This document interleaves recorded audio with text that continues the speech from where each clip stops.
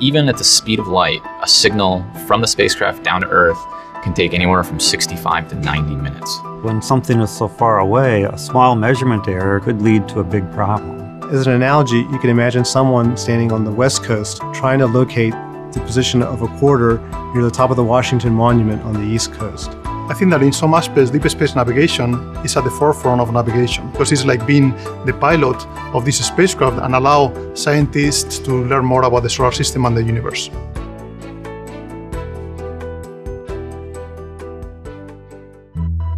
Because deep space navigation is so difficult, scientists and engineers from many fields come together at the Jet Propulsion Laboratory in Pasadena, California, to make space travel a reality.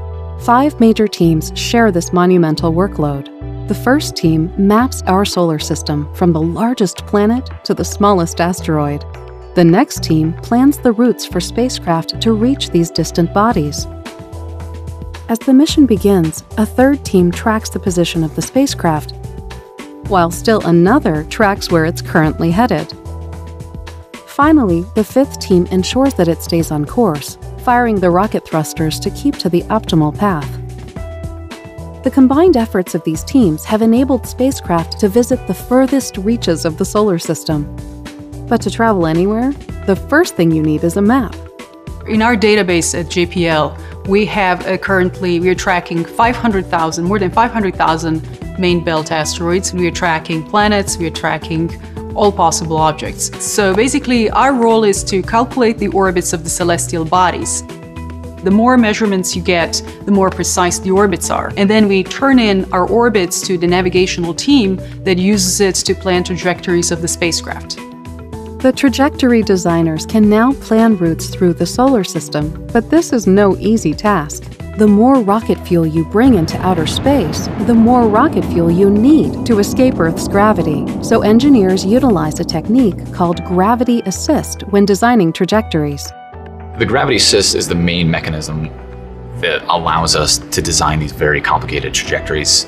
Instead of firing our engines to try and change our trajectory, we instead use the gravity so we can increase the energy, we can decrease the energy, fly by in the exact orientation that we want so that we can manipulate the spacecraft orbit to get to where we want to be.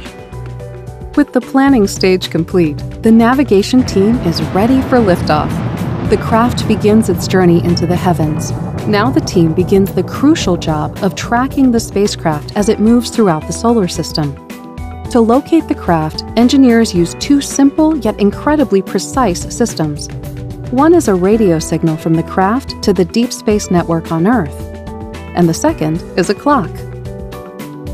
NASA established the Deep Space Network to communicate with its spacecraft.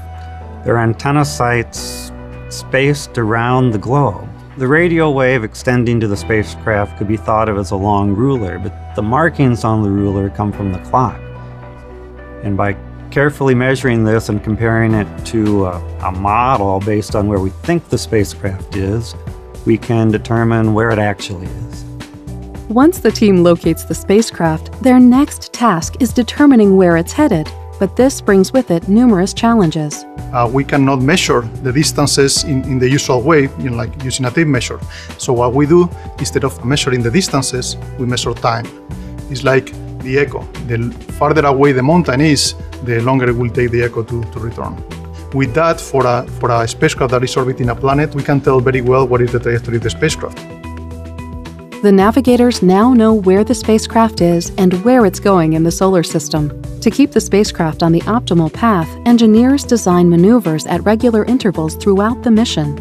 Today, we executed 2 eccentricity correction maneuvers. These are the maneuvers that alter the shape of the orbit. It's very critical to get all of these maneuvers correct. In navigation, we have a saying, we like to tell people where they can go. But there is something to be said for that. There's some truth behind it. You have the equivalent of having the steering wheel for an expensive spacecraft that's been designed for a very special purpose. Each mission is a completely new frontier. It's a potential for great adventure. When things work, it's so exciting to be involved in a mission in which everybody's excited about. You see little kids that are wearing astronaut suits, and it makes you really proud to be a navigator.